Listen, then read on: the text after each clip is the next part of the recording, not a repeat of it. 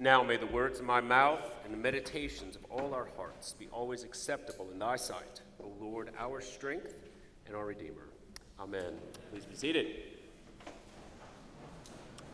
Well, good morning to you all and a happy new year. It's great to see so many of you out on this New Year's morning, particularly after what I took was a long Georgia football game last night. I was well asleep because if LSU is not involved, then it doesn't really matter to me. But nevertheless, great to see you all. And it's been sort of interesting to have Christmas on a Sunday and then New Year's on a Sunday. But next year we can look forward to having Christmas Eve on a Sunday. So those of you who've always wanted to go to church twice in one day will have your opportunity next year. So we'll be training in advance for that. So stay tuned for 2023. So last week, I preached on the given text, what is known as the prologue to John's Gospel. And in that, I talked about how the Jews had interacted with the surrounding philosophical and religious thought for thousands of years. And this cross-pollination, as it were, culminated in the audacious claim by John in his Gospel that Jesus Christ, the second person of the Trinity, through the incarnation, had become, in fact, the incarnate Word, the Logos, the unifying principle of the world, the embodiment and the animating and sustaining force behind all creation. In the beginning was the Word, writes John, the Logos, and the Word was God, and the Word was with God, and the Word was God. You see, this audacious claim that the only true God that exists, which is audacious in itself, that not only was this one God existent, but also had taken on flesh and had become human to enter into our humanity, into time and space that he had created so that we could be redeemed. And this is the importance, as we talked about, of the incarnation. In the ramifications of Jesus' birth for the world. To save us, he assumed our bodies, adopted our limitations, accepted our condition, clothed himself in our weakness, and suffered death for our sake. We are all born sinners, says the Bible. But through Jesus, we can all be redeemed. It's the amazing claim of this gospel message on the world. As Paul, the apostle, says in Romans 5, he says, "Therefore, just as one trespass led to the condemnation for all men, so one act of righteousness leads to justification and life for all men. For as by the one man's disobedience the many were made sinners, so by the one man's obedience the many will be made righteous." So see, this is no small thing. We're talking about the incarnation with relationship to our faith. And we rightly celebrate it and marvel at it in a great feast day, Christmas morning, year after year. But we don't stop there. You see, because as fascinating and as profound as the incarnation is, it's part of a larger story. It's the beginning, as it were, of a complex narrative and an even more profound, more audacious claim upon the world. One that I mentioned on our Christmas Eve sermon just a week or so ago. And that, namely, is that it's true. That this is the claim on the world. That God exists. He has become incarnate in his Son. He has died for the sake of sinners, and that all who believe in him will have eternal life. This is the audacious claim. And Jesus, in his birth, begins the promulgation of this claim to the ends of the earth, and that by this truth, so would his church proclaim, all other truths find their bearing and direction. And without it, the world is left in darkness. People are left condemned to wander around without meaning, purpose, or plan. This is what all of the great sort of existential philosophers of the 19th and 20th century saw. That people are thrown into the world, Geworfenheit is what they would say, thrown into the world and chained, forced to make some sense of this. Where did I come from? Why am I here? Where am I going? God knew this plight. He sent his Son to redeem those cursed to that wandering through his Son. You see, both of our readings today that we heard, the one from Galatians and the one from Matthew, point to an aspect of this reorienting, this grounding reality of the claim of Jesus on the world. First, at his birth, as we hear in Matthew, with the arrival of the Magi, the kings, and then through the work and witness of the Apostle Paul in his letter to the Galatian church. Now, we'll have the opportunity over the next few weeks leading up to Lent to walk through the season of Epiphany. Christmastide, technically right now, we're about to enter into the season of Epiphany. And so we'll be talking a little bit about this word Epiphany that has been attributed to our season in the church calendar. And within the church context, it refers to the revelation of God to the Gentiles. This Friday, January 6th, we'll be celebrating the day of the Epiphany, this revelation with a traditional bonfire, which will signify the light of Christ to the world. But beyond that, this word Epiphany means a variety of other things that have ramifications for the claim of Jesus on the world, his arrival, his appearance. The word Epiphany can mean a sudden manifestation or perception of the essential nature or meaning of something. The epiphany of Jesus in the world brings about a sudden realization of what is actually true about life. It can mean an intuitive grasp of reality through something such as an event that's usually simple yet striking, like, for instance, the birth of a child. It can be an illuminating discovery, realization, or disclosure. You see, in this context, the entire season of Epiphany can be seen as a celebration and a reflection on the meaning of what Jesus' coming to the world means for all of humanity. Because the claim is that he is the person from whom all previous and subsequent days and events find their reference and meaning. And this is the argument of the Bible. This has been the argument and proclamation of the church. You see, King Herod, from Matthew, knew the stakes of this claim. We heard in Matthew, because when the wise men from the east, from the Magi, arrived looking for the long-foretold king, the one that they had been searching the stars, awaiting for the astrological sign to lead them to this birth, when they came to the king, what did Herod say? Well, Herod summoned the wise men secretly and ascertained from them what time the star had appeared. And he sent them to Bethlehem, saying, "Go and search diligently for the child, and when you have found him, bring me word that I too may come and worship him." Well, we know that that was disingenuous, to put it lightly, because Herod was so disquieted by this announcement that the true king had been born that he went on to try to kill all of the boys 2 years and under in the entire region so somehow he could remain enthroned. Because Herod knew that if this baby were born to be king, then his reign and that of his descendants would be no longer. You see, it's the same then as it is now. Many unbelieving people, like then as now, and also throughout history, have actually evinced a greater sense of the stakes that Jesus' claim on the world are making than oftentimes many people in the church. When many unbelieving people hear in the proclamation that what God has done in Christ to save, when many unbelieving people read and hear what the Bible says, well, then they realize that this is all or nothing. That either this baby must die or I will not be enthroned anymore on the throne of my life. If this is true, then everything changes. Herod knew that. Unbelieving people know that. They simply reject it. And the church doesn't sort of have an awesome appreciation of that at our own peril. You see, the birth of Jesus claims the world. The proclamation of the gospel forces a decision. And wherever it is heard, it can never then be unheard.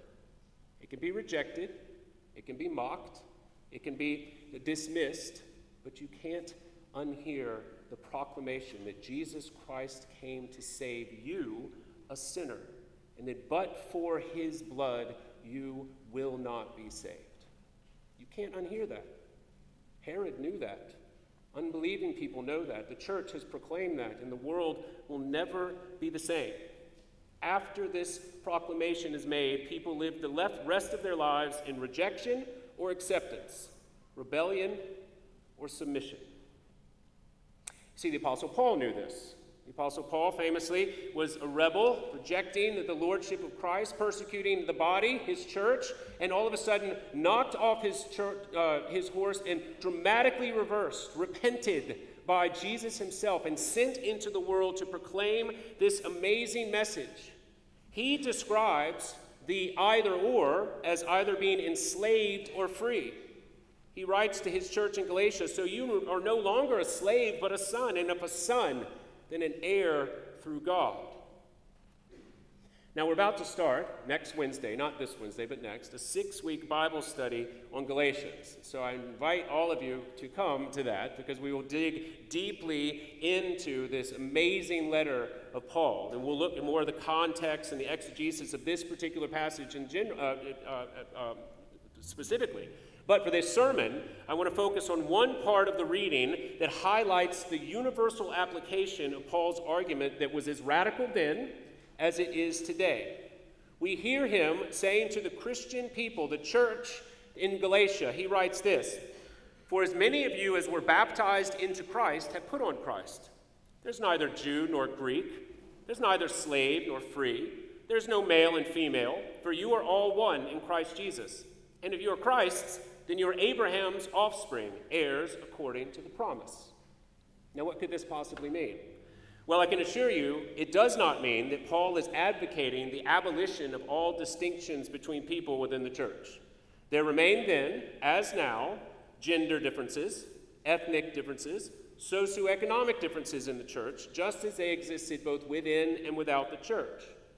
The point that Paul makes here, though, is two Christian people, unlike outside of faith in Christ Jesus, we know because of his death for sinners, we know because at the foot of the cross all ground is equal and level, we know that all of these identity markers, as it were, are the penultimate, the secondary concerns of life, not the ultimate.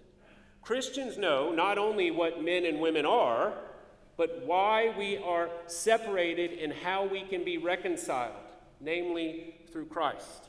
We know not only that ethnic and cultural distinctions exist, but how they are to be ranked in order of importance, namely not the most important among brothers and sisters in Christ. We know that socioeconomic disparity and social hierarchies exist, but how they are to be handled in the body of Christ. We, the church, know, namely, that they are held in the proper relation to our fundamental blood-bought unity in the Lord. You see, this is not something that is a given outside of the church. This is not something that is a unity that is easy to find outside of a confession of the shared blood of Christ for sinners. Look around us today.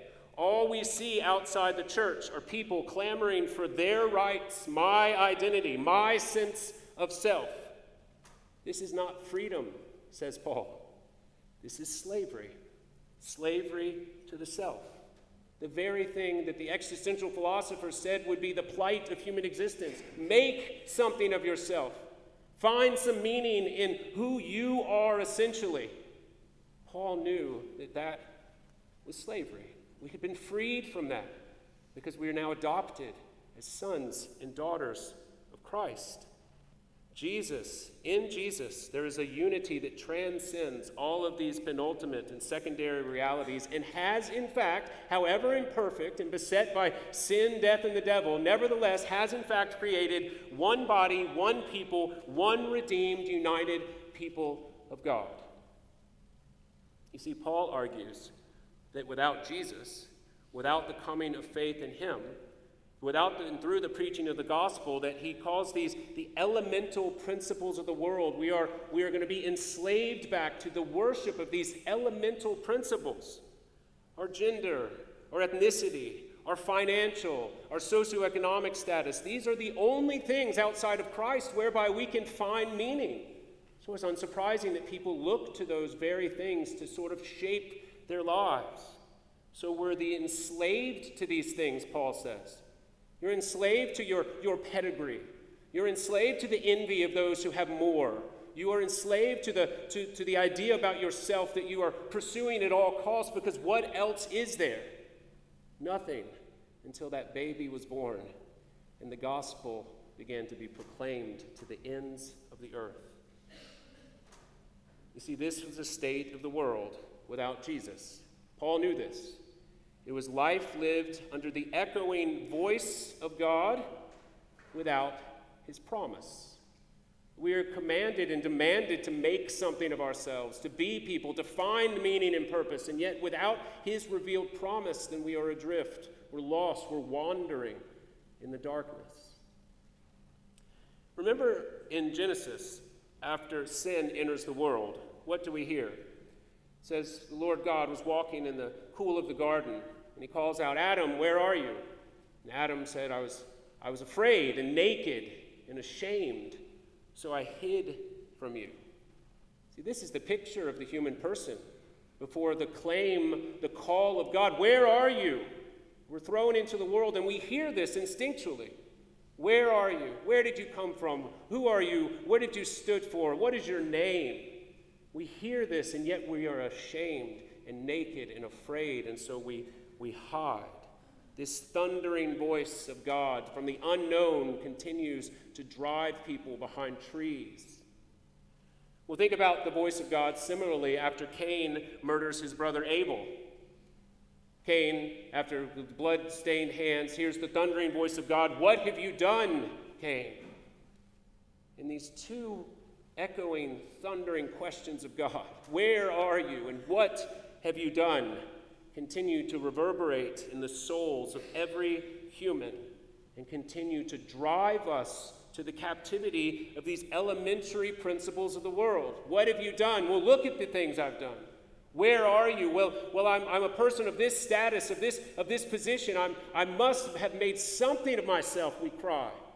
Paul saw that as slavery, the very slavery from which Jesus came to redeem us.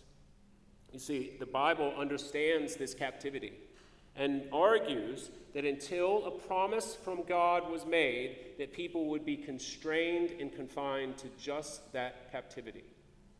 But then the promise was given to Abraham, called out of Ur, called out of the worship of false idols. The promise given to him that someday from your nation a Savior would come that would be a blessing not only to the Jews but to the entire world. That was the very promise that was born on that Christmas morning that Herod was afraid of, that Paul was convicted by, and that has been preached to the ends of the earth and has changed the world forever.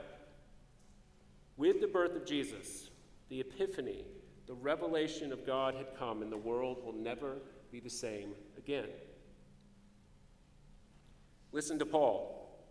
But when the fullness of time had come, God sent forth his Son, born of a woman, born under the law, to redeem those who were under the law, so that we might receive adoption as sons. And because you are sons, God has sent the Spirit of his Son into our hearts, crying, "Abba, Father." So you are no longer a slave, but a son. And if a son, then an heir through God. You see, Paul knew, and Christian people know, that we are not those people taken out of the world. We're not promised, or even should expect, that we would be better than everyone else, holier or more righteous than everyone else. We were certainly not promised that we would be spared from the ravages of sin, death, and the devil. None of those are promises given to Christian people. However, we have been given the Spirit, by whom we cry out to the now known God, not as impersonal force, not as the cosmic fate of the world, not as the luck that might befall me, but as a loving Father, Abba, who hears us, knows us, sustains us, even in the midst of this present darkness. That's the promise of God for his people. You see, this is the epiphany of God, the coming of Jesus into the world. And that's why, for those who come to faith in him, or those who come to see Jesus as their Savior, then nothing will ever be the same again. Because in his death, they see their death. In his resurrection, they see their realized promise that someday, as we pray in great expectant hope, we will be raised to new life and see our Savior face to face. You know, every time I come to this reading about the Magi, I'm haunted by the closing refrain of Matthew. Perhaps you were too. The refrain of this reading, when we hear Matthew write, "And being warned in a dream not to return to Herod, they departed to their own country by another way." I love the end of that they departed to their own country by another way.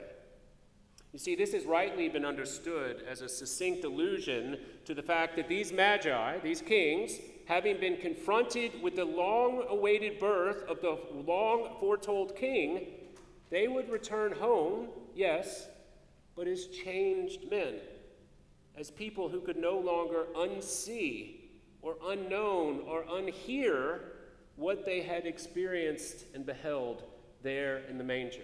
They would have to go home, yes, but by an entirely other way. See, T.S. Eliot, great English poet, 20th century, in his poem, The Journey of the Magi, I commend it to you, picks up on this. And it's only 3 stanzas long, but I'm not going to read all 3, but the last one is a recollection, one assumes, by the time one of these kings had made it back to his home by another way. So the last stanza goes like this. "All this was a long time ago, I remember, and I would do it again, but set down. This set down, this. Were we led all that way for birth or death? There was a birth, certainly. We had evidence, and no doubt. I had seen birth and death. But I thought they were different. This birth was hard and bitter agony for us, like death, our death. We returned to our places, these kingdoms, but no longer at ease here in the old dispensation, with an alien people clutching their gods. I should be glad of another death." I love this line. They're no longer at ease here in the old dispensation, with an alien people clutching their gods. I should be glad of another death. We hear in that the echoes of the great saints down through the church history. The Apostle Paul saying, I long to be united with Christ, and yet as I'm here in the body, I labor on behalf of him for your sakes. You hear the prayers of the faithful people who, when confronted with the risen Lord, know that this is not their home. In this old dispensation among the alien people clutching their alien gods is simply a reminder that someday our final security, which has been given to us through the hope of the resurrection, will be realized in Christ, and we will, in fact, see him face to face. See, I love this poem. It's a beautiful and poetic rendering of this incredible message of the Bible to the world, that in and through Jesus, nothing will ever be the same. He's the source of our being, the meaning of our lives, the security of our future. And all of these are given their structure and security in Jesus. You see, our hope, unlike sort of the mystics, our hopes are hung decidedly in time and space. On a baby, on a cross, in an empty tomb. This is where our hope has been grounded. And through that grounding, we are given his mercy and his grace, new every morning, to address our fears, to address our failings, in light of the fact that Jesus has revealed our ultimate destination. And therefore, we are now, as we will say, bold to pray, "Our Father who art in heaven," because we are now no longer slaves, but sons. And if a son, then an heir through God. Thanks be to God. Amen.